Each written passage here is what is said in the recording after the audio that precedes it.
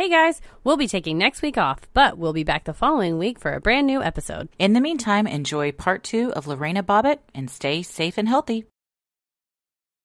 After the media got a hold of the initial details of the case, the circus began, but the truth would come out via the testimony of dozens of witnesses at trial. One woman was both a defendant and a victim, and the trial focused on the reign of terror she had endured. But the verdict wasn't the end of her story. This week's episode is Lorena Bobbitt, Part 2.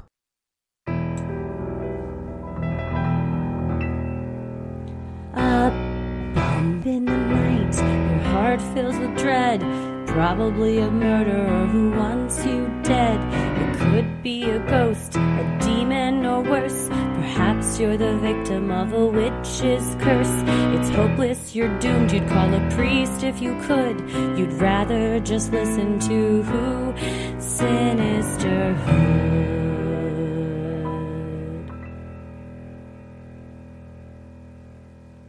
I'm gonna kill you. How are you? Oh my goodness. Just, trying not to lose it. I found my glasses, Oh, so that was good. nice. Where were they? I lost them, I don't know, months ago, and it turns out they were underneath my television in a bucket with DVDs, so no clue how they got there, but did a wine night on Zoom, and my sister organized a scavenger hunt where you had to, run around your house, and, whoever came back first, you got points, and you won. Oh, that's fun. It was super fun, and one of the things was a DVD. So I ran to get a DVD and was so excited to also put my glasses. You found your glasses at the same time. Probably what she did not consider was that one item was a screwdriver, potato peeler, pen. These are all very sharp objects that we were all running carelessly around the house with. And I didn't tell Paris, and I had the baby gate up to keep the dogs out to run out, knock the gate over, and throwing things on the ground. He's like, "What's going on?" I was like, "Get away from me!" While you're consuming wine. I was trying to. Sounds very safe. All I had was a White Claw, and there's no law with the claw. Oh, so I've never had a White Claw. I happen to have, because I have a wine, but I was like, I'm not going to drink a whole bottle of wine. I want to open it. And so I went in my garage of old party drinks that I've had for a while and had some White Claw. Is it like a LaCroix, but with alcohol? Yep, that's exactly what it's like. Okay. So I drank an old White Claw. Nice. That's what happens in the quarantine. Hey, what about y'all? Corn Claw. Yeah, I have not been drinking, but I don't really drink. But been playing a lot of Animal Crossing.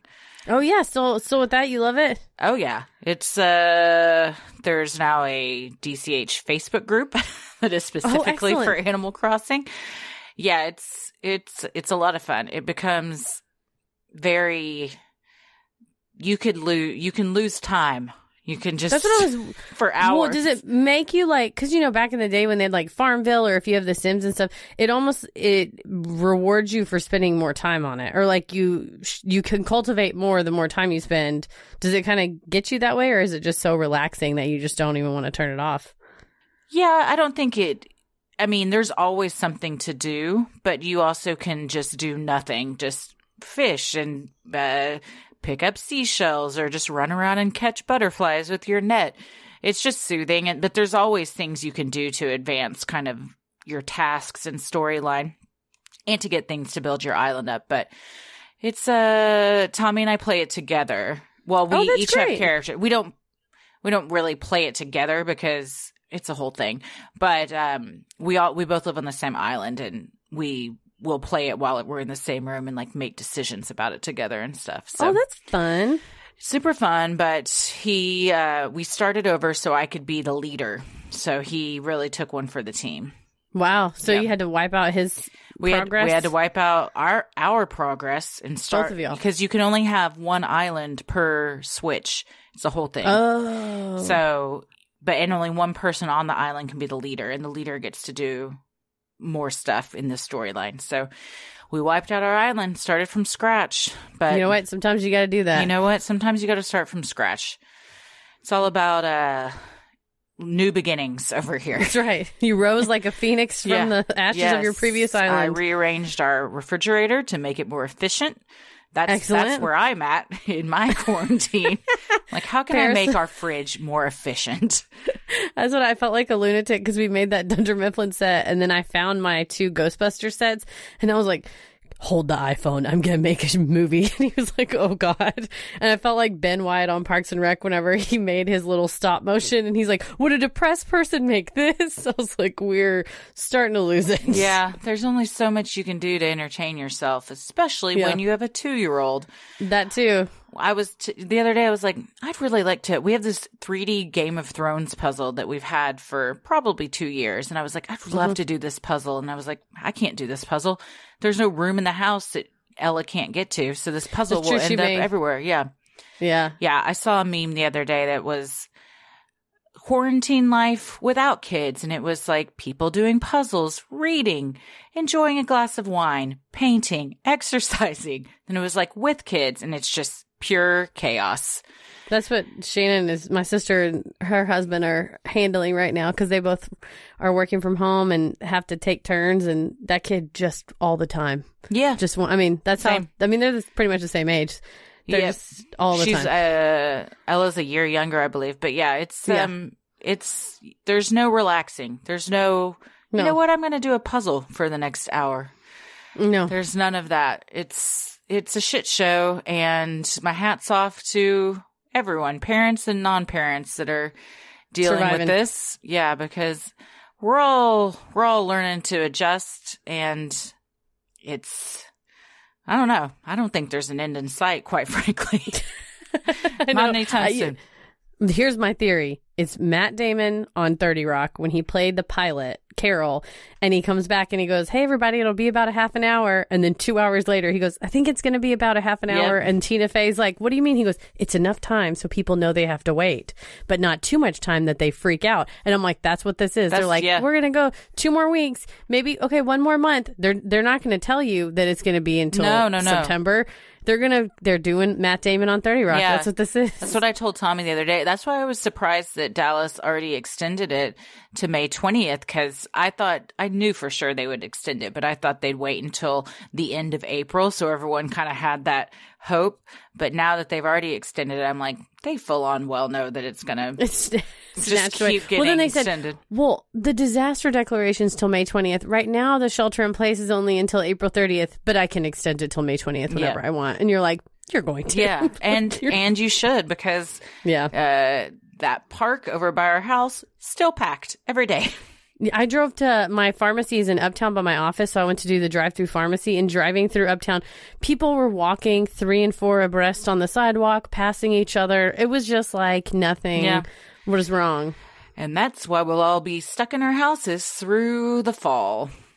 Until flu season. Yeah, until Christmas. My goodness. Well, here's a little something that's could maybe take your mind off of things, but it's certainly not joyful or happy. Not really cheerful. No, it's not. I mean, it has a happy ending for her, I think. Sure. But. Yes, it does. That's true. Well, this is a second part of our Lorena Bobbitt series. If you haven't listened to the first one, go back and do that, because a lot of what happened in the first one is going to come up in the trials, which was what we'll be talking about today. Indeed. So let's get into it. On November 8th, 1993, John Bobbitt was tried for marital sexual assault of Lorena Bobbitt. Before a wave of change came through the United States criminal justice system in the mid-1990s, rape was defined as a man having non-consensual sex with a woman, not his wife. This meant that, in many places, by law, a man could not rape his wife. The law in Virginia allowed a husband to be charged with marital rape only if either the couple lived separately or the wife was seriously physically injured during the attack. Due to this, prosecutors charged John under the statute of marital sexual assault, a law that had only gone into effect 7 months prior to the trial. It took a ton of work, grassroots efforts, and pressuring legislatures across the country, because that's not a federal crime. So it's not something that they could just enact at the federal level, state by state by state, to enact the laws that would protect women. That it doesn't matter if you are married to someone, you can still say no. It is crazy to me that this wasn't too long ago and that rape did not exist in marriages. In the marital bedroom, one could not be raped. it says it in the statute. A man rapes a woman, not his wife, though. You're like, you didn't need to just cut that out. That's crazy. It's horrible. Do all states, is it worldwide now that that's not a thing anymore? I can't say worldwide, but in the United States, yeah. Okay. John faced up to 20 years in jail. Because the crime at issue was a sex crime, the trial was not allowed to be filmed, and there is no footage of the trial. The trial lasted 2 days, where the testimony focused only on the 5 days leading up to the incident of rape at issue.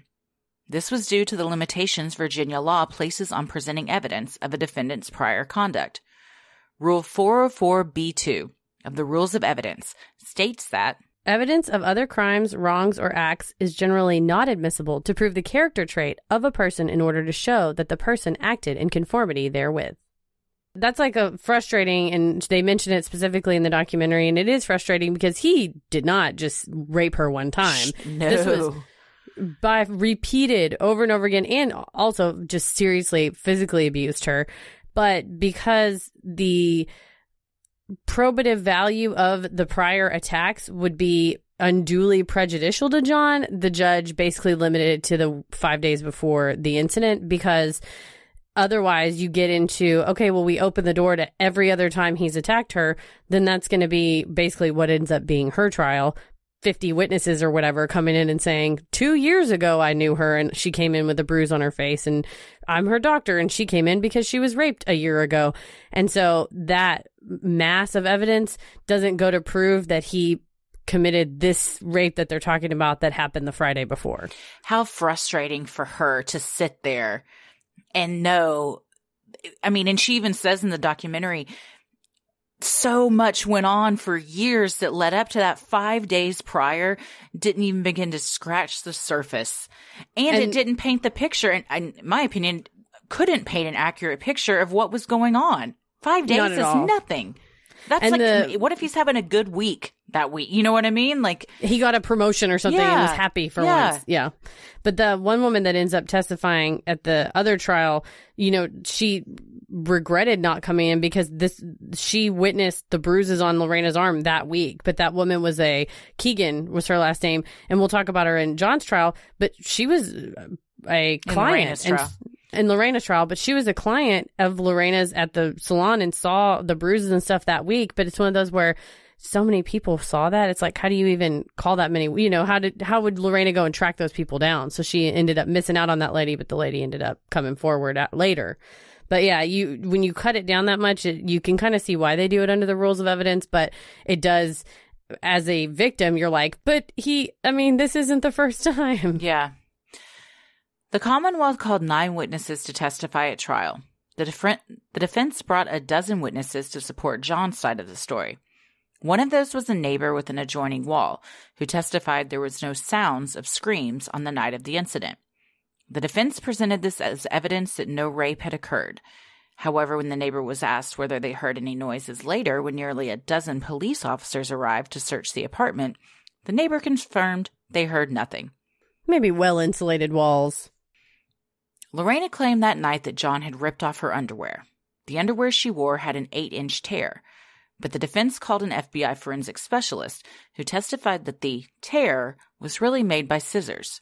The prosecution called its own forensic specialist who said the underwear was torn with some force.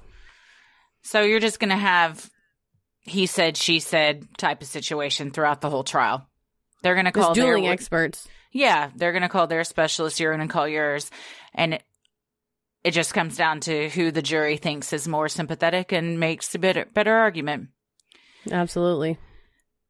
The emergency room physician who performed Lorena's physical exam implied that because Lorena was very calm during the rape exam, she hadn't been attacked, as most rape victims are hysterical. I think that this snooty-ass person has not encountered someone who has been traumatized repeatedly over the course of years. Yeah. That this was not, she wasn't pulled over in an alley and attacked. This was like a weekly event. And even so, everyone processes grief and shock differently. There's no textbook way that somebody's going to react when they go in to get a rape kit done. Yeah, but they always do this. You're like, you don't know that person. You don't know what their background and their history is. The jury, made up of 9 women and 3 men, deliberated a mere 4 hours. John was acquitted of marital sexual assault. The jurors later spoke to the New York Times, telling the paper that initially the jury was split 6-6, but convincing opening and closing statements by John's lawyers convinced them that the case was circumstantial and based solely on Lorena's testimony. One of the jurors told the New York Times, "If someone had heard her scream or if there'd been some sort of bruising, that would have been more substantive evidence, but everything was pretty circumstantial and could have been interpreted several ways." He elaborated to the Times that jurors weren't interested in making this some sort of rallying point that women don't have anywhere to go if they're abused. According to the article, another juror suggested issuing As some sort of feminist statement? As the jury read the verdict. But the juror told the paper, "We decided we had to stick to the facts and not make this a political statement." It is a political statement, though. This is the issue with juries. Just overall? Yeah, I mean, I've said it before, you do want a jury of your peers hearing your case, but everyone has biases. Everyone has opinions. And when you get people that clearly are like, well, we're not interested in making this about some political statement about women that are just abused and stuff. This person sounds very sexist. Mm-hmm. Like they have the privilege of not making it a political statement. When the verdict was read, according to the New York Times, John jumped up and pumped his fist in the air, while his excited mother shrieked behind him. Well, that does not seem very courtroom professional. Not appropriate reaction. However, that joy would be short-lived. John was contemporaneously served with a lawsuit from a woman in New York who claimed he was the father of her baby. Blood tests revealed that there was a 99.999% likelihood that John was the father. The timing indicated that John fathered this child 3 months before the incident with Lorena. After paternity was determined, John failed to pay child support, eventually owing over $30,000 to the baby's mother. He later skipped child support meetings in an attempt to avoid paying. I like that his lawyer goes, 99.99%, so you're saying there's a chance. He's like, we don't totally trust this whole DNA thing. I mean, granted, it was the 90s, but it's like, that's his kid. Yeah, absolutely. And it just goes to show what a piece of shit he is. He fathered this kid. He refuses to pay child support, starts skipping out on meetings. He was also, as Lorena knew, being unfaithful to her while they were married. Who knows who else he was banging during this time. It's true. And this is a man who just things constantly go wrong for him. And he goes, I don't know why all these things are going wrong. Yeah. It's like you are the why. Always the victim. Never takes any responsibility. Never. Lorena's trial began a couple months later, in January of 1994. She was being tried for malicious assault. Because the Commonwealth of Virginia didn't consider malicious wounding to be a sex crime, even given the member that was wounded, the trial was able to be televised on court TV. This is crazy to me. This is so crazy to me. The 90s they were just a time for trials. Oh, yeah. It is bizarre how many just gripping courtroom trials there were during the 90s, back to back to back. Mm-hmm. It was OJ, Menendez, then Tanya Harding. Yeah. I mean, it was, and then the Anita Hill thing was going on. Has there been anything since then that's been Casey like Anthony that? My mom watched Casey Anthony. Yeah, but I mean, like, where there was like 5 huge trials within the same year. Yeah, not really back to back. And the George Zimmerman trial, I remember watching. Yeah, that's true. Yeah, man, what was the most recent? There was a big one recently that was Jodi Arias aired? I don't know. Yeah. I don't know. I don't have cable. That's where they're all kind of aired. I remember watching OJ. I remember watching the Menendez, and even this one. I remember this one too. Mm-hmm. But it is wild that his was not to be televised and hers was.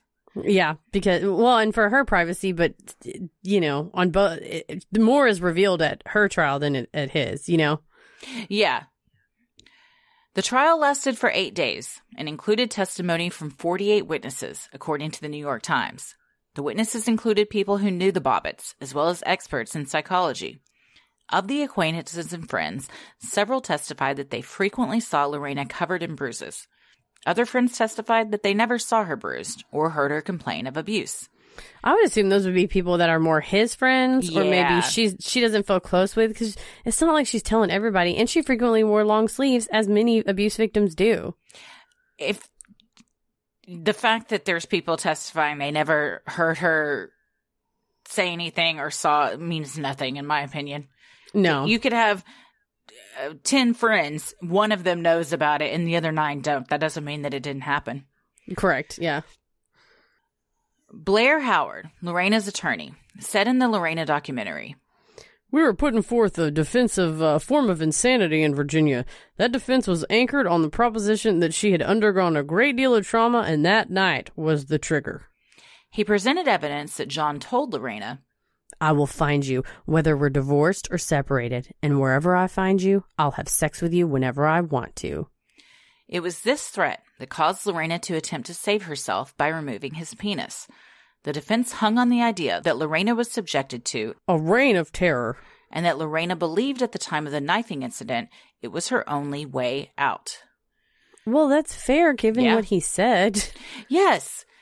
If I will find you, whether we're divorced or separated, and wherever I find you, I'll have sex with you whenever I want to. I believe he also said, however I want to, which Yeah. means, so of course, if you remove his penis, guess what he can't do anymore? Exactly. Rape you. You backed her into a corner, man. One of Lorena's clients at the salon, Roma Anastasi, told jurors that over the course of 3.5 years, she saw Lorena crumble emotionally until she was nearly unrecognizable. Roma testified that Lorena Was extremely distressed and depressed, very sad, a lot of anxiety. Connie James, one of Lorena's coworkers, testified that she and Lorena had a conversation about what they would do if they found out their husbands had cheated on them. Connie told Lorena she'd pack up and leave her husband. Meanwhile, Connie testified that Lorena told her, I would cut his dick off because that would hurt him more than just killing him. she wasn't wrong.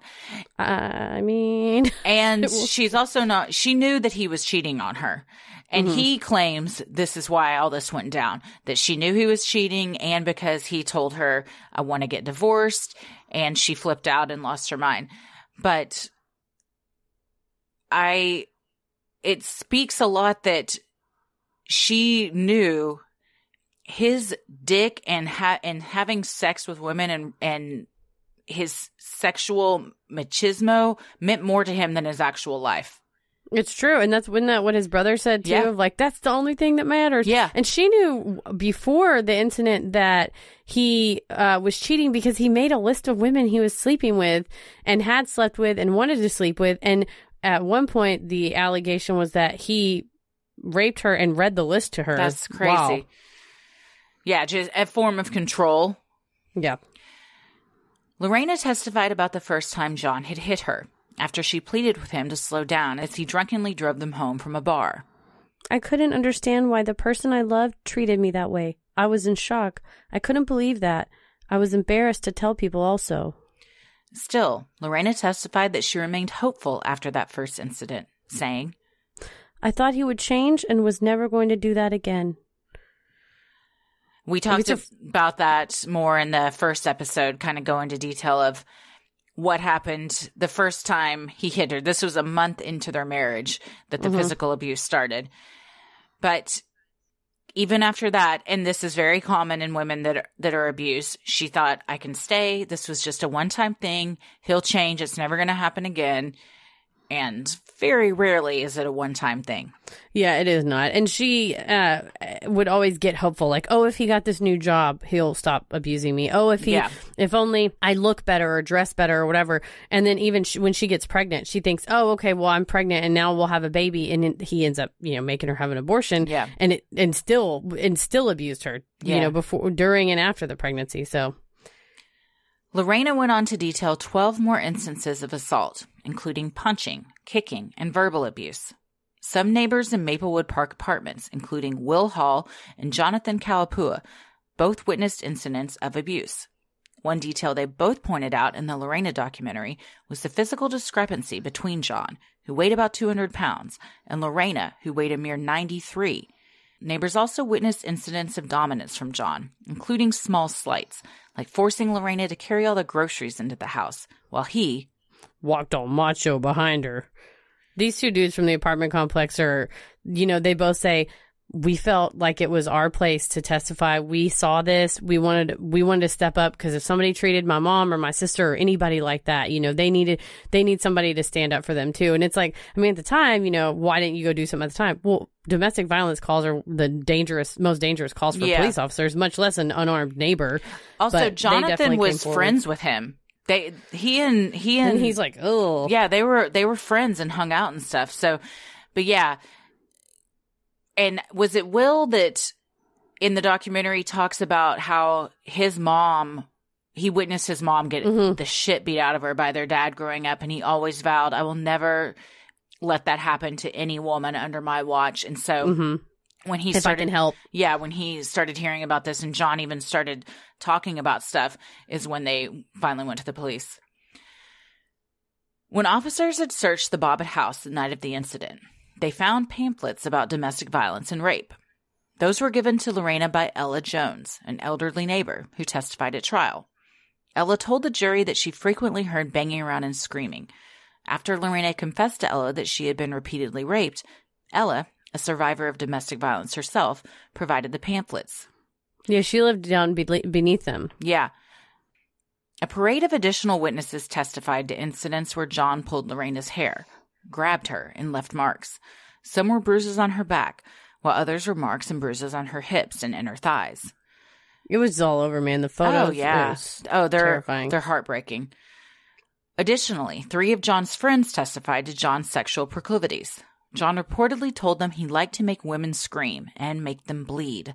He had a predilection for anal sex and particularly enjoyed taking it by force. One friend testified that John said, the way he liked to have sex was forced sex because that turned him on, and that he liked to F them up the ass and have them scream and squirm away. He said that turned him on. Okay, that's horrifying.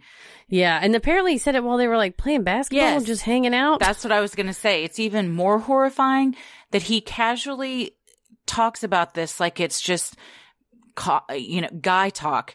That locker room talk. Locker room, that nothing will be, no one is going to think this is weird or inappropriate or disgusting and violent.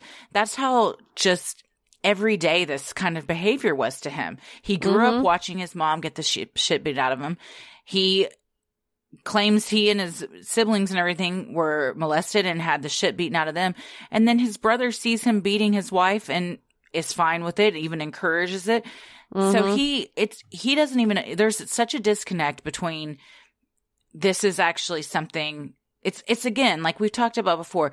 I wonder, does he knows what he's doing, because like you said in the first episode, when the cops show up in the first time, he changes his behavior and acts like everything's fine. So clearly he knows what he's doing is wrong to some people. But then I guess he feels so comfortable with others that he thinks he can just talk about this like it's just the weather. Yeah, and I think maybe because he is kind of sexually messed up, obviously if this is his proclivity, that he doesn't know it's messed up. He just thinks that's how it is, and if that's what makes him happy, he's like, other guys probably like this too. Yeah. John was called to the stand in order to determine his credibility. When asked if he had ever assaulted his wife, John testified that he held her down and pushed, restrained, shoved, or grabbed her many times in order to keep her from hurting him. Despite having court documents showing his signature where he pled guilty to the battery on previous charges, John completely denied it ever happened and claimed he had never seen the form with his signature on it. Yeah, he was a very bad witness. It's so wild when he's testifying and the prosecution just hands him that piece of paper. They're like, do you remember signing this in front of a cop when you pleaded that you had hit your wife? Nope, never seen this before. Is that your signature on it? Yeah. You never seen this before? Nope. It's like, how can all of these things be true? What's happening right now? He maybe was drunk. But he still knows it all happened. You'd have to wake up the next day and think, man, was a cop here? But he just straight up lied. And I think he's a smarmy piece of shit and thought he was smarter than everybody. Yes. And I feel for that prosecutor who had, previously prosecuted him and I think thought he was a shithead and deserved basically to be convicted for the marital sexual assault, but then was forced to, it's basically his victim in this case, but he's having to, kind of go easy on him because the prosecutor is his, that's not his client, but the prosecutor is here on behalf of the victim and the defense attorney is, making him look like an idiot. And the prosecutor's just like, yeah, do what you gotta do, man, because he sucks. I know he's my victim, but he sucks. That's crazy.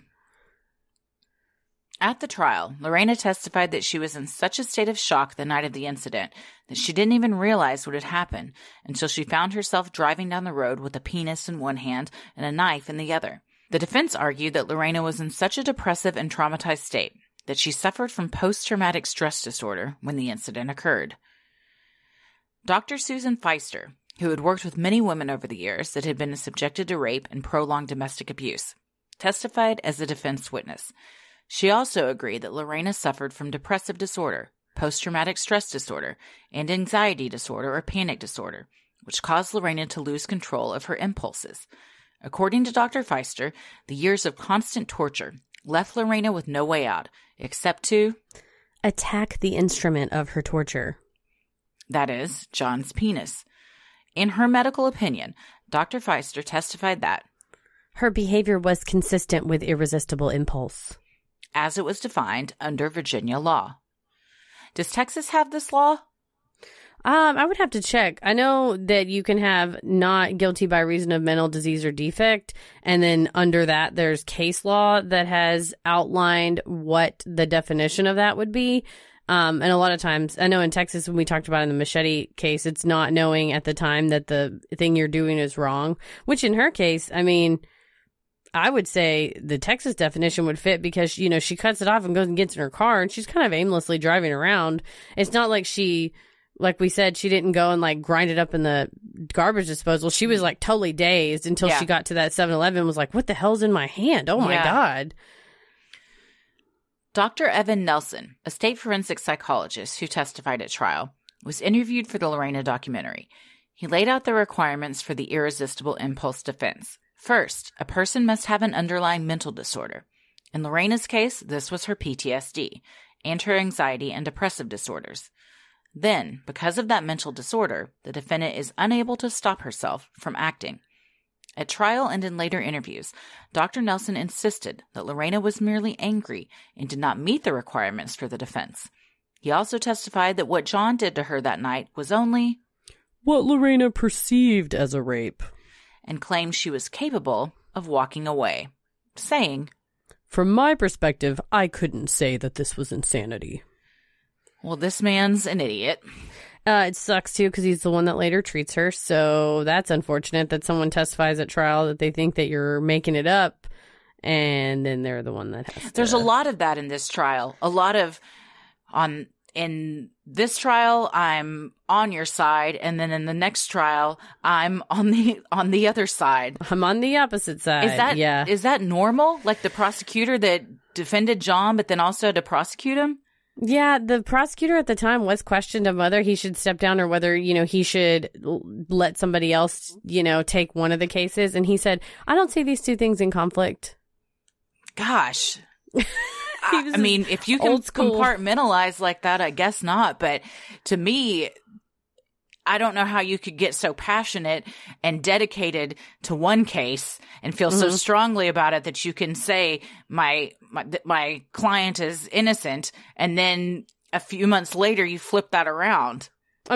For his argument was that he doesn't represent any person. He represents the state, the Commonwealth. And he's like, I represent the Commonwealth of Virginia, and whoever's in front of me, if your actions have broken the law, regardless, my utmost dedication is to the state. So I'll say, you broke it. I think if you watch interviews with him back in the day and more recent ones and then watch the trial footage, she was lucky and it could have gone the other way. I think he knew John was full of shit. He knew John was raped her.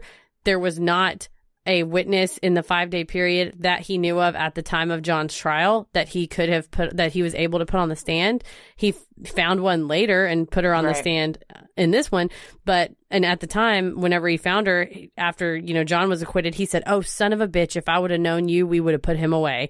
Mm-hmm. And at Lorena's trial, there's a couple witnesses that he could have cross-examined, and he just goes, "No questions," and sits down. So I was like, I think he was kind of going easy on her to, Yeah. Another forensic psychologist testifying on behalf of the prosecution concurred. Dr. Henry Gwaltney testified that this lady was terribly emotionally aroused, excited, angry, or enraged, but I see no evidence of a psychotic episode. It hurts my heart and soul that medical professionals get on the stand and say things like this.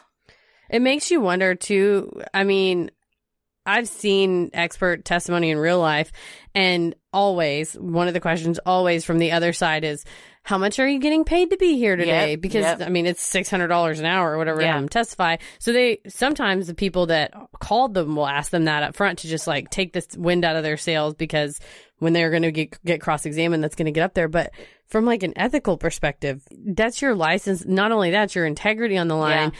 Like, what is that worth? Or it's just differing opinions. I don't know. You can have a different opinion, but this is very just this language of this lady was terribly emotionally aroused, excited, angry. He's saying she was aroused and that's what caused her to do it. It's just all such like coded language and very just sexist, and again painting her as this hot Latino woman who's just crazy. Yeah, this crazy psychotic bitch, instead of someone that was being emotionally, sexually, and physically tortured for years that had a psychotic break. Mm-hmm. The jury debated for just under 6 hours before returning the verdict. During deliberation, the jury performed a reenactment of the night as Lorena had testified it happened. Jurors told the LA Times that the reenactment was a turning point in the decision-making. The jury also asked the judge for clarification on the jury instruction regarding the definition of irresistible impulse. The definition, as it was written in the jury instructions, required that the jury find Lorena's brain was so impaired by disease that she was unable to resist the impulse to commit the crime. According to the New York Times, the jury asked the judge whether they could use a broader definition that was introduced earlier in the trial by a doctor who testified. That doctor had argued that her actions were too goal-oriented to meet that definition. When the judge told jurors they must stick to the jury charge as it was written, they almost immediately returned with their verdict. This is why there's always a lot of fights over the exact phrasing of the jury charge, especially in criminal. I mean, in civil trials too, because it's written maybe by the prosecutor in a way that her actions fit it. Yeah. I remember when I was on that trial, I know we had at least one question, maybe two, of the way that the instructions were written that we had to like write down and give to the bailiff, and she went and gave it to the judge and brought us back and everything. But and that process was so interesting to me that's literally how it's like passing notes. Like it's such a professional and like system and what's going on, but like you gotta ask a question. Okay, you gotta write it down on this little slip of paper, and I'm gonna go hand it to someone and they're gonna bring it back. Slide it across the desk. Yeah. Lorena was found not guilty by reason of temporary insanity on the charge of malicious wounding. They also acquitted her of unlawful wounding, a lesser included charge. One juror, who wished to remain anonymous, told the LA Times, "We felt she'd really been abused, a victim. Unfortunately, over a period of time, most of us would be able to react rationally, but we didn't really feel she was strong enough. She'd been stripped of everything at that point." I would like to argue that most of us would be able to react rationally is a ridiculous statement. You don't know how you would react if you've been repeatedly anally raped for several years. And who is most of us? Most of you jurors? Did you take a poll to say like, hey, hands up if after being anally raped for 4 years, if you think you could have handled this rationally? You should have just gone to the police, maybe. Yeah. Another juror spoke with the LA Times, described John as basically a liar. While yet another juror told the Times, There was nothing positive about him. As far as his testimony, none of us got a good feeling about him. Juror Clay Kakalis told the Lorena filmmakers that there was a pretty appalling record of abuse in that marriage. Yeah, he was a terrible witness. I mean, Yeah. I was there any way that he could have not been put on the stand, or did he have to be put on the stand from his attorney's point of view? Well, I mean, if the prosecution's going to call you, they're going to that's call true. you. Yeah, so he got called, but It seemed like he had not been coached well at all on what to say or how to behave. I bet you he was coached and he thought he was smarter than everybody and was Yeah. like, I'm going to say whatever I'm going to say. Go That's fuck true. yourself. He definitely did not come across as a sympathetic figure in the least. He's always like, I have nothing to hide. And especially when they go, have you ever held her down? He's like, yeah, all the time. Yeah, I that do it all was the time. crazy. He's like again, telling his friends, oh yeah, the way I like to have sex is F him up the ass and make him bleed so and hold him down. It's like nothing. And he, in his testimony, he's like, yeah, I held her down all the time. Yeah, I'd hit her. I'd push her off of me because she was hitting me. She, a 93-pound woman, was hitting me, a 200-pound man. But he acted like it was his right to do that. Like, of course, he was insulted that someone would even question if he did that because it's so commonplace. Of course he did. Yeah, he was almost irritated. They go, you ever grab her by the wrist? Yeah, obviously. Yeah. Idiot. It's like, yeah. no, nobody else Big does fat that. idiot. I do it all the time. Don't you? Yeah, no, people don't do that. No, you don't, because that's abuse. Mm-hmm. Once the verdict was read, Lorena asked her attorney what it meant, according to the New York Times. He told Lorena, You're free. but this wasn't exactly true. Because she had been acquitted based on a plea of insanity, Lorena was mandated to undergo a psychiatric evaluation to determine whether she was a continuing threat to society or to herself. Lorena was taken to Central State Hospital to undergo treatment. When I got there, when they opened the door, it was all eyes were on me. They all knew who I was. Lorena said of arriving at the state-run mental facility. During her 45-day stay, she was evaluated by 2 doctors, 1 psychologist and 1 psychiatrist, but she did not receive the privacy of the other patients at the facility. News media helicopters flew over the recreational area outdoors, trying to catch a glimpse of her enjoying some rec time. Reporters sent flowers in an attempt to win her favor. Dr. Nelson, a psychologist at the facility, called it Very disruptive. to the entire facility.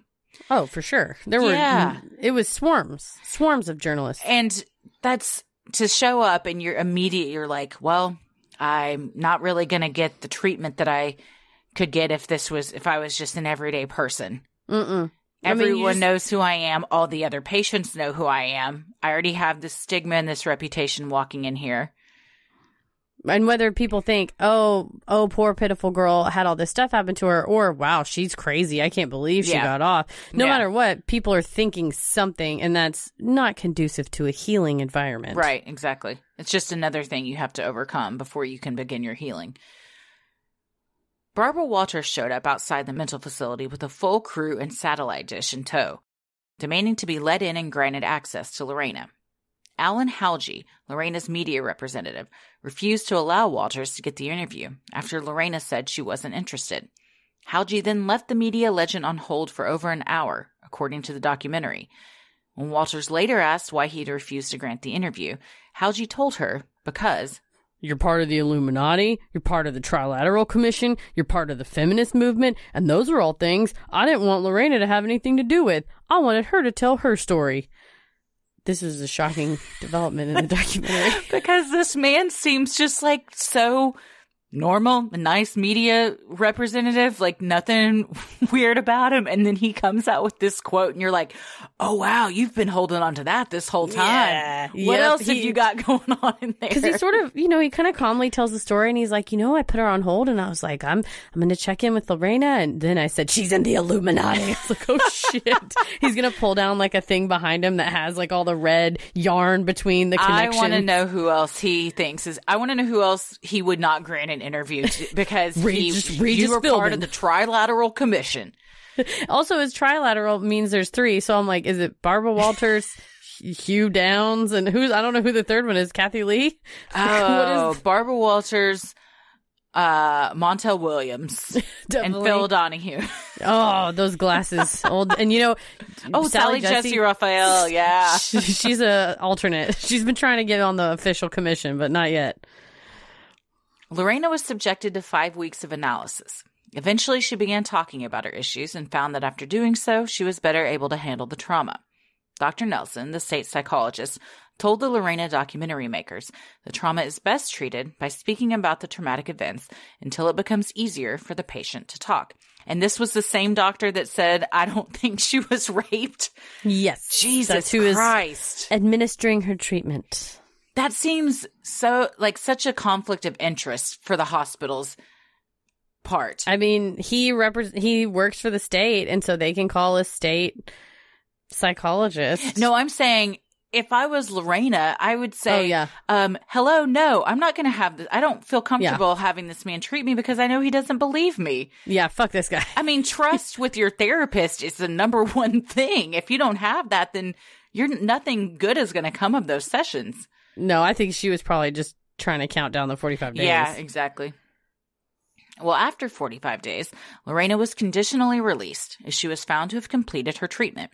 In a press conference after her release, she appeared smiling, bright-eyed and confident in front of the microphone, saying that she had decided she wanted to go back to a normal life. If only it was that easy, Lorena. Yeah, poor thing. I mean, she's excited, and she makes the joke, and they said, what are you going to do now? And she said, maybe I'll go to Disney World, and she's laughing, and she just seems like there's color back in her face, and she's just happy, before she hasn't been raped for 45 days.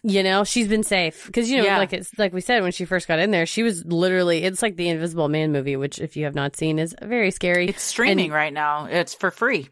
Oh, really? Yeah. Yep. I mean, it's frightening, but the parallels to this show or to this case are haunting. But she's just looking around the corner of everywhere, and they're like, "Oh, he's dead," or "He can't hurt you," or "You're locked away." And it's like, I still feel like he's around the corner. So I think finally, after the 45 days, she's like, "Okay, he's gone. I don't have to worry about him anymore."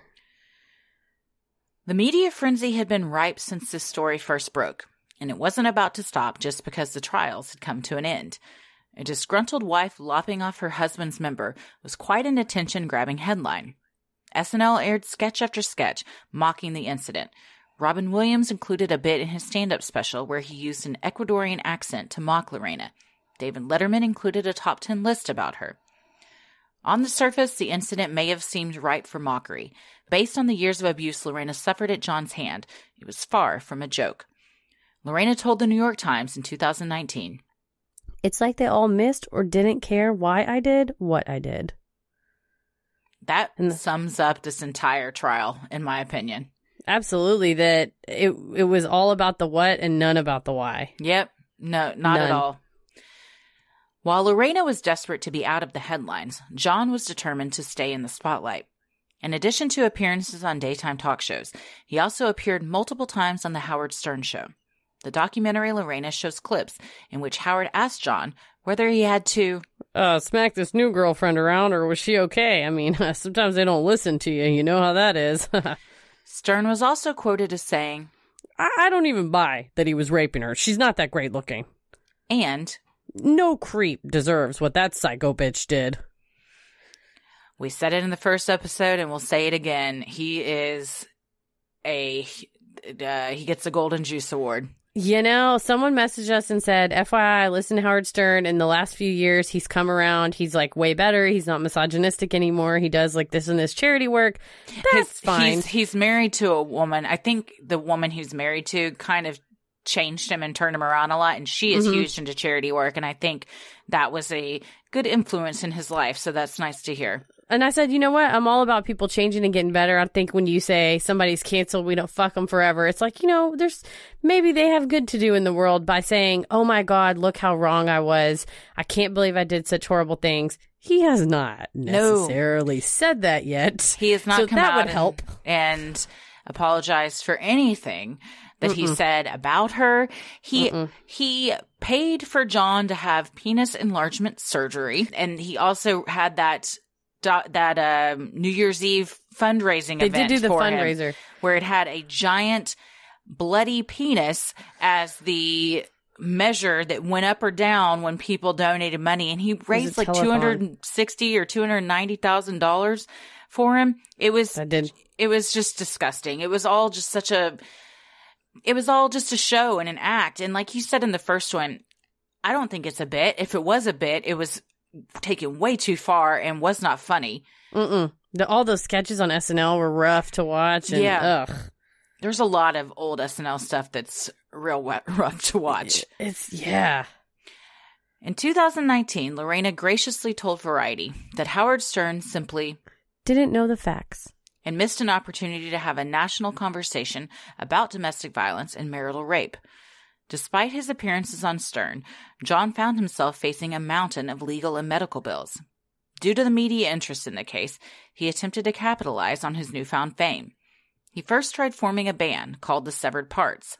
However, when that failed, he turned to making pornography. His first appearance was in a film titled John Wayne Bobbitt, Uncut, directed by Ron Jeremy. John told Vanity Fair in 2019 that he thought, porno seemed like the best way to show my penis worked. But lamented that, only it wasn't all the way healed yet. I realize now that was the point.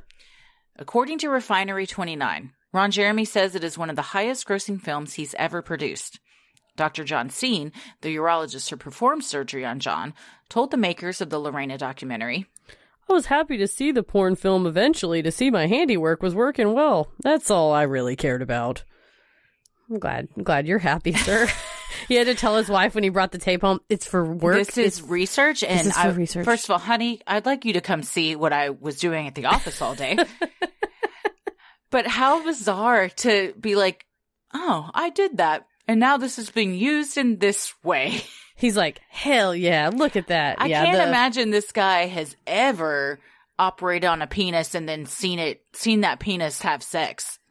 You know what? That's true. This may be like for him, it's like a milestone in his career that he's just like stoked. But I'll link it in the show notes just in case anyone's morbidly curious. The review that Entertainment Weekly did of it was scathing. It made my stomach turn, and that's why it's not included in this. Yeah, because, he just said they were scathing.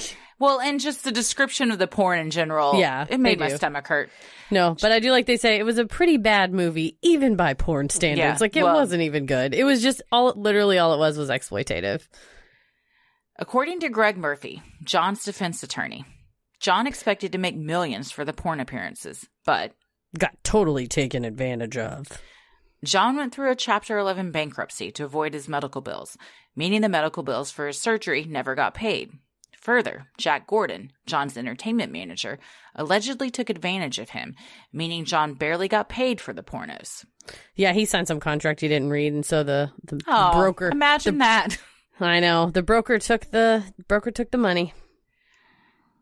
After his failed porn career, John moved to Nevada, but trouble seemed to follow him. He was accused of domestic violence by a girlfriend there named Christina Elliott and sentenced to 60 days in the Clark County Jail in May of 1994. John's employment as a door greeter at the legal brothel The Bunny Ranch was also a failure. According to the staff, they couldn't trust him to do simple tasks like drive the company limo without wandering off or making mistakes. He also had an attitude problem, which was made worse when he drank. According to the Bunny Ranch coworkers, after 3 drinks, he would flip out and turn into a major asshole. One, you wonder why they would hire him, but because they are a legal brothel, they're not allowed to advertise. And so they thought, Dennis Hoff, the owner, thought, oh, if I hire John Wayne Bobbitt, he's in the media all the time, we'll get free advertisement or whatever. But at what cost? And again, why are you hiring a man that, even if he was acquitted, you've seen the trials, you've seen the evidence. It's pretty cut and dry that he raped and abused this woman for years. And now you're having him around all of these sex workers and women. That's so disgusting to me. Yeah, he had a proclivity to violence. I mean, we already knew that. And then he starts You're getting putting all those women in danger. And guess what? He totally lived up to the job. I mean, lived up to the description. I mean, it's not like he had turned his life around. John was eventually fired from the Bunny Ranch for drinking on the job. This didn't sit well with his family, who, according to the Lorena documentary, showed up at the home of the Bunny Ranch's manager, demanding for John to be rehired. The manager, Suzette, described it as a posse that made her feel fearful to the extent she had to get a restraining order. However, Dennis Hoff, owner of the Bunny Ranch, rehired him due to the media attention. Dennis Hoff sounds like a sack of shit. Well, not shocking. But this woman she's Madame Suzette. I mean, she runs the place. I watched an entire documentary series, I believe it was on HBO a few years back, all about the Bunny Ranch, and it was fascinating. Well, and it's this woman, she is very protective, and she's protective of her place and protective of her workers. Mm-hmm. And she said these people rolled up in multiple cars and like surrounded her house like a siege and were screaming at her and hollering at her to hire their kid back. And I say kid, he's an adult human now. I mean, he's grown up now. But like, again, who does that for their kid? No. Or for their he's not a kid. He's in his 40s or something at this point. For their ne'er-do-well old man son. It's But again, that's they're just trash people. Yeah, they're trash people. And that's again, like he was raised, nothing's ever your fault. You're always the victim, blah, blah, blah. And it just continues to go even into his adult life. So yeah, he's never put in a position where he has to take responsibility for his actions. No, and he shows up there going, I can do whatever I want. I'm a celebrity. And when they're like, okay, we actually need you to be a bartender. He was so bad they had to have a supervisor with him. Like he had to have a co-bartender. He's drunk. You can't have a drunk being a bartender. You're just drinking the product all day. Pretty much. The rehiring, however, would be short-lived, as John was busted for theft and conspiracy for taking more than $140,000 worth of clothes from a store in Fallon, Nevada. He was arrested and made bail with the help of his Bunny Ranch boss, Dennis Hoff. A few days later was John's 32nd birthday. Hoff and the Bunny Ranch crew decided to throw a party for John at the ranch, including a cake, balloons, and lots of media attention. However, when it came time for the party to begin, John was missing. He had apparently skipped bail, leaving Dennis Hoff on the hook for a substantial sum of money. God, of course. Oopsie. Yeah, well, I mean, what did you expect from this guy? You can't even trust John Wayne Bobbitt. Man. What's the world coming to when you can't trust John Wayne Bobbitt? When a good old-fashioned, hard-working brothel owner can't even trust a multiply convicted domestic abuser. We've also failed to talk about the fact that his parents named him John Wayne. Come on now. What is going on? God. That's always so, I mean, it had to have been intentional. Also, his brother's name is Todd, so that's mean. Todd what? What famous Todd is there? Oh, man. Your name is John Wayne, and they're like, Todd. I have a Todd William. I have a Todd that I love.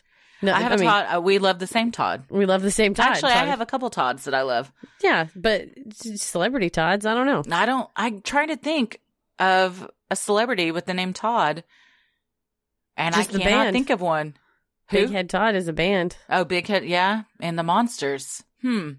Whatever happened to them? Speaking of the 90s. They were around. Oh, yeah. I think they're still touring. I feel like I saw a poster for them the last time I was at House of Blues. Good for them. In 1998, John had met Desiree at the Bunny Ranch, a 19-year-old working girl. Their blossoming relationship was prohibited, according to the Bunny Ranch rules. After John skipped bail, the two moved to Niagara Falls, New York together, where Desiree paid to set him up with an apartment.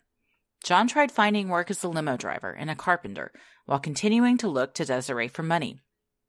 Meanwhile, Desiree commuted across country between where she lived in Nevada and John's place in Niagara Falls. Yet again, he finds a woman to support him. Yep, and a young one at that. He's 32, she's 19. Desiree told the documentary makers that when she tried ending things and transferring the apartment from being jointly rented to only John's name, he flew off the handle and beat her with anything that was loose in the apartment. He battered her and drug her down the hallway of their apartment complex. He pushed her over the edge of the balcony and dangled her by her legs. Passersby witnessed the event. John then tied her up to the bed, stripped her, and repeatedly raped her, vaginally and anally. He told Desiree that she was his Lorena now, and that she would never escape him. Yeah, that she gives this account on the Lorena documentary, but her Desiree is a pseudonym, and then her face is blurred out. Understandably so. Completely. After 3 days of this horrific abuse, an exhausted Desiree eventually pretended to be dead. John reacted by simply gathering up sheets in order to wrap her dead body up.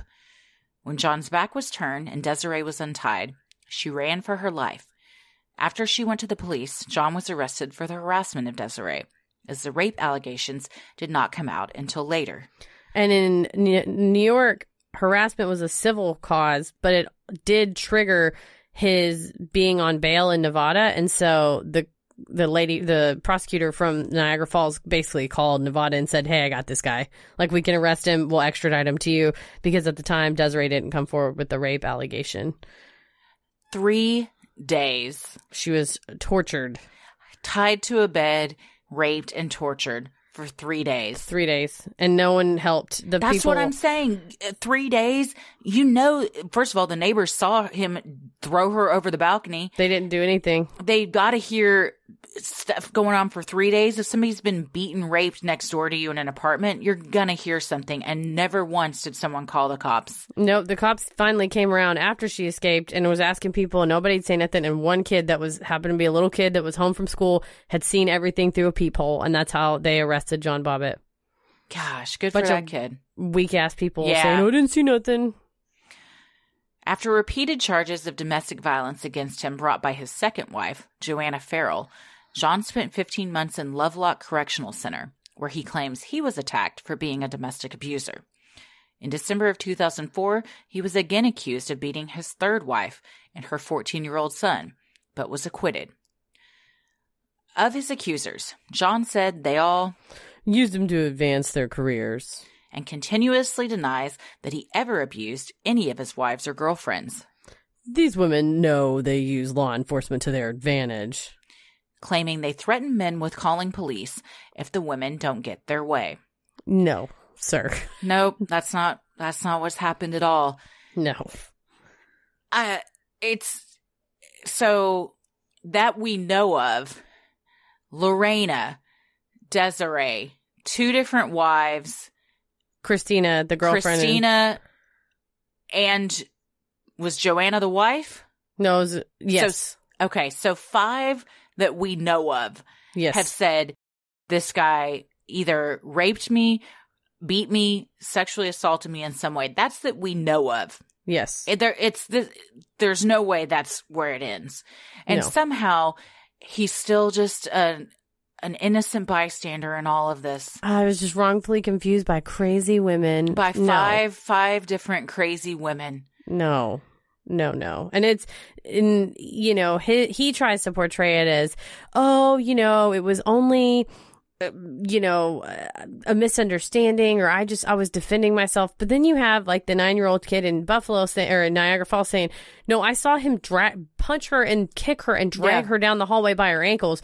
That wasn't like a misunderstanding and you were just like trying to save yourself. And then the same with Lorena. The photographs tell the story. I mean, she was covered. This was not a simple misunderstanding and he just has a hot temper. It's like, this is a prolonged abuser. I mean, he's a serial abuser. He's also an ex-Marine. Yeah. He's trained to know how to hurt people. Choke them. He's also trained to know how to diffuse situations and to get it. So even if he was being attacked by these women, which I don't believe for a second he was, he's bigger than them. He would know how to just diffuse the situation. Mm-hmm. He wouldn't need to go to the lengths that he went to, bloody their faces. There's documented evidence of all of that to stop him from being the one that's bullied. He should have used his marine powers for good and not evil. Exactly.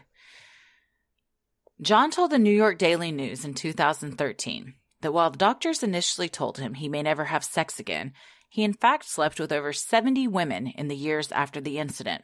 He explained simply, being the most famous man to have his penis chopped off does have its advantages. It definitely has not hurt my love life. It in fact improved it. Some women get a kick out of saying they slept with John Wayne Bobbitt. I don't get that. I'm not one of those women. That's definitely would not do it for me. Also, we kind of skipped over it, but his penis got all messed up because the Howard Stern incident, he found this doctor who was supposedly going to give him a penis enlargement. In fact, injected it with a bunch of fat. Yeah. So it made it all lumpy and messed up looking, and he had to have another surgery to fix it. So It's not that that's a thing. You know, it doesn't matter how good his penis is. Don't go near that. He then starred in another porn called Frankenpenis. That's right. Just rule of thumb, don't sleep with a guy who's been in a porn that has the title Frankenpenis. Any sort of a monster parody, you want to stay away from that guy. Ghost Dracula Dick. Penis. Ghost Dick might be fun, though. Ghost Dick I would watch, but maybe Count Penis? I don't know. Count Dicula? Count Dicula's fun. Count Cockula. So good. Instead of Count Chocula. Yeah, it's so much better. So good. No, what was yours? That one was good, too. Yeah, Count Dicula. Now I'm just going to spend the rest of the night coming up with monster dick porn names. I bet we could get some... The Invisible Dick. The Invisible Dick is good. Creature of the Lagoon Dick. Penis from the Black Lagoon. Penis from the Black Lagoon. What are some... the Mummy, the dick's just wrapped like a mummy. That's right. In the porn. Man, these guy. probably all exist. Someone, probably Tommy, is like, y'all know that these were already all made, right? Damn it. Because Tommy knows everything. He does. Well, Lorena and Alan Halge decided to make a movie of Lorena's life, and Jana Bassetti, Lorena's boss at the nail salon, wanted a piece of the action. Allegedly, Jana had Lorena sign a contract in which Jana took 15% of Lorena's earnings. Eventually, Lorena had to cut ties with Jana entirely in order to try and live a normal life. I feel like Lorena was trying to find someone to trust. And yeah, this was sad because Jana, in the beginning, was such a confidant of hers and kind of her guide and the only one there for her during the trial and everything. And then once the media started happening, even the coworkers at the nail salon were like, all she ever talked about was Lorena. She would just be on the phone with people all day trying to wheel and deal interviews for her. She wanted everyone to go through her. She would even say, well, you know, she wouldn't even have those clothes if it wasn't for me. I dressed her. I bought her everything. She kind of became just obsessed with the limelight of it all. And smartly, Lorena decided, nah, we can't be friends anymore. I got to move on with my life. She seemed like she more wanted to have Lorena be able to exploit it, maybe not exploit her totally, but then just got wrapped up and kind of greedy, it seems like. Yeah. Lorena began visiting domestic violence shelters, speaking to women as an advocate and sharing her story. Her newfound role as an advocate made her feel stronger and helped her on her path to healing. She went to college and met a kind man named David Bellinger. The two began a friendship, then fell in love. They had a daughter in 2006. She established the Lorena Gallo Foundation, also known as Lorena's Red Wagon. The foundation works with various community organizations, helping victims of domestic violence. She provides support, both financial and emotional, for women trapped in abusive situations. I think it kind of just started as a path to her own healing and then evolved into the foundation because she's just like, I just wanted to go and face to face tell people, you know, this isn't the way I took out. I could have lost everything. You know, I could have gone to jail. I wish I would have had these resources. And I just want you to know there is a way out that's not violent, that you have a place to go. Yeah. I worked at a domestic violence shelter out of college for almost 2 years. Mm-hmm. And it's such a tight-knit group there of women, and someone coming and speaking like this that can share that type of camaraderie about something so horrible and courage and hope and everything just means the world to women in those situations. Mm-hmm. To be like, I've been there and I made it out. Yeah. Well, and a lot of the people that worked at the shelter were also former victims of domestic violence. So, you know, caseworkers and everything, they would be able to share their own stories with the women and everything. I think about that place a lot. It's powerful. It was a very powerful experience and one that I enjoyed. It's very eye-opening and humbling to, I mean, my office was in the actual shelter. I worked the hotline when I first started working there, where women that was the first line when they call in and were experiencing something or needed to find a way there. And then I was promoted to a caseworker where I actually did social work for them and everything. But yeah, it's life-changing and eye-opening. And I think about that place a lot. In an interview with the Today Show in 2019, Lorena said John still sends her love notes on days like Valentine's Day, possibly as a way to try and exert control over her. On the Lorena documentary, Lorena read some of the letters John sent her, in which he calls himself a cold-hearted, insensitive, self-centered combat warrior. I should have been a kind, caring, sensitive, loving husband that understood my wife. He signed the letter, Your eternal flame. Go fuck yourself. I wish I had a bucket to throw up in right now. God, it's so controlling. It's shitty. Yep. It's having been in an abusive relationship, getting that email, that random email from the ex makes you sick. And you're like, I thought I blocked you on everything. Yeah. And seeing that they got a new Facebook profile and you're like, I thought I blocked you on everything. He's also basically admitting that what he did. Yes, absolutely. And text messages shown on the documentary from John to Lorena said, we could make a lot of money if we got back together. And aged John tells the camera that the two of them getting back together would be the ultimate act of burying the hatchet. Meanwhile, Lorena told the filmmakers she wants John to just leave me alone. It's all about money and fame for him. Yep. That's because he has no marketable skills. He's not charming. He's an shitty. idiot. He's an idiot. He's shitty. He's never done anything useful in his life except for crime. And that's not even useful. That's the only way he's made money is exploitation and crime. So this is one other way for him to exploit himself and try to make money again. That's disgusting. Oh, yeah. Lorena continues her advocacy work through her foundation. In 2019, she told Variety, if I could save one life, then my mission is accomplished. She has also had a change of heart regarding the cruel and tasteless jokes told about her in the mid-90s, telling the New York Times, I'll put myself through the jokes and everything as long as I can shine a light on domestic violence and sexual assault and marital rape. If you or someone you know is in an abusive relationship, please know that you are not alone and help is available. The number for the National Domestic Violence Hotline is 1-800-799-SAFE. So what do we think? Well, this woman is a strong warrior, especially saying she'd be willing to go through it again as long as she could save one life or help one person. That is amazing. And it shouldn't have to be. She shouldn't have to go through that, but she's got a big heart. I think she had the best possible outcome for her. She's using what she went through for good to help others. She found a very nice man she's now married to, has a loving relationship, a beautiful daughter, and is partnering up. Her and Amanda Knox do stuff, have been on each other's shows and everything. There was kind of all of those women, Monica Lewinsky herself and Amanda Knox, like all the women that kind of had these thrust into the spotlights and were shamed and just, I saw an article where the author referred to it as bitchified, which is what, just this term that she said, like all these women, Amanda Knox wasn't in the 90s, but all these women in the 90s kind of went through, like Tanya Harding included that too, where it was just all chalked up to, they're just psychotic bitches. And that's all the media. Women. Yeah, that's what the media ran with and everything.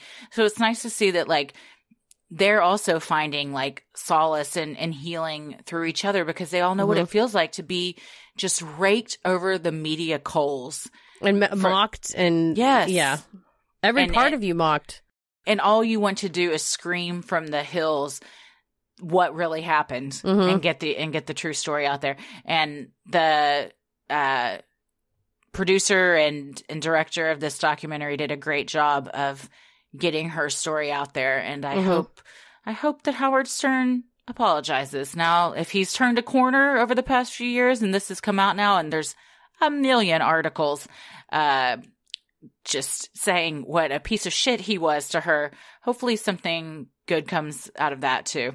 Yeah, there's nothing, I mean, it's like I said, I'm all here for somebody healing and growing, but there's something to be said for an apology, for an acknowledgement and an apology. I think that's part of healing and growing, and that's also helping the person that you wronged, heal as well. True.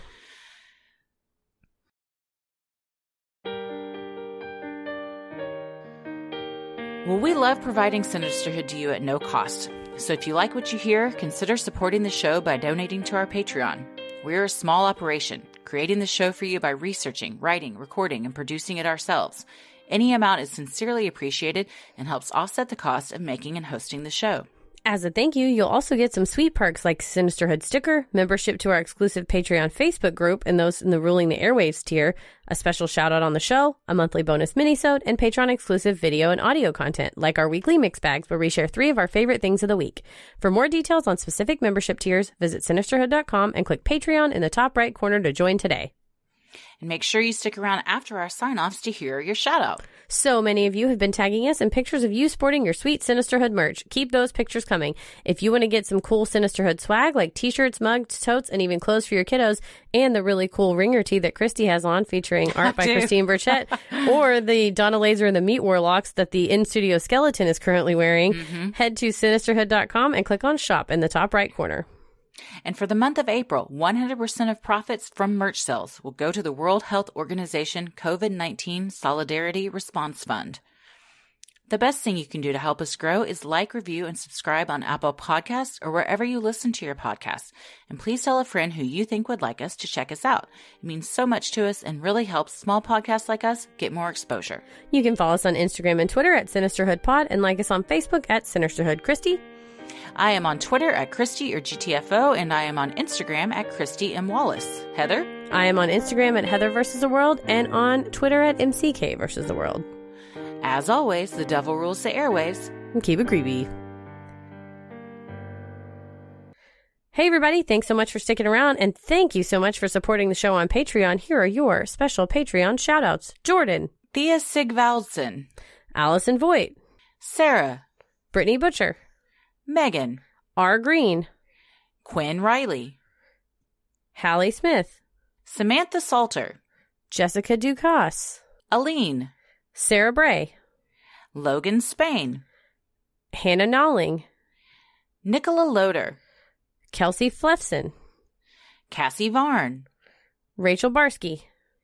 Bianca. Meryl Daniels. Noel S. Tracy Leach. Katie Packer. Samantha R. Pena. Mariah Clark. Amanda Knox. Heidi Elsie. Sarah Wall. Nicole Foster. Kimberly. Carrie Higgins. Nikel Reed. Thank you guys so much for your support. It means so much to us. We couldn't do this without you. Please stay safe, healthy, and keep it creepy. Sinisterhood.